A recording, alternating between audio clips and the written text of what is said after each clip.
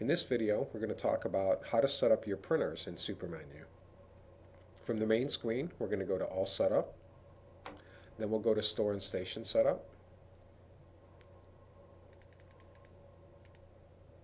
and that'll bring us to this screen. To use this screen, we're assuming that you've already installed the print drivers for all of your printers that you'll be using, both your receipt and your kitchen printer. To do that, you need to refer to the manufacturer's instructions and CDs that came with your actual hardware. To install your receipt printer, we're going to be using this top box over here that says Front Receipt Printer.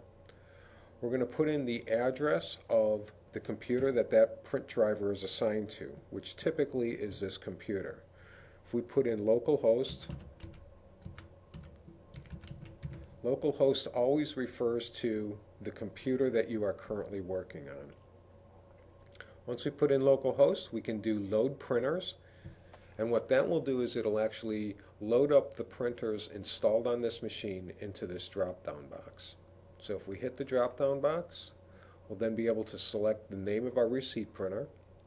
We click Save, and if we click Test, it'll actually print out a test receipt for us. Kitchen printer is exactly the same. We're going to do localhost, load the printers, and then select the kitchen printer that we've installed.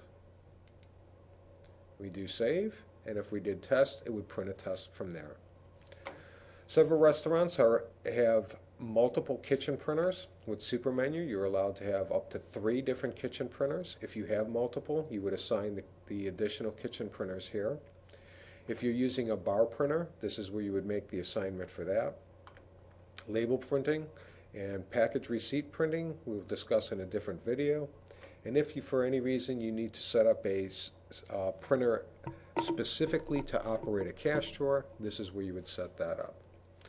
Once you've got all your printer assignments done, you would hit the Close button and close again. For additional information on Supermenu, visit our website at bankcardpos.com.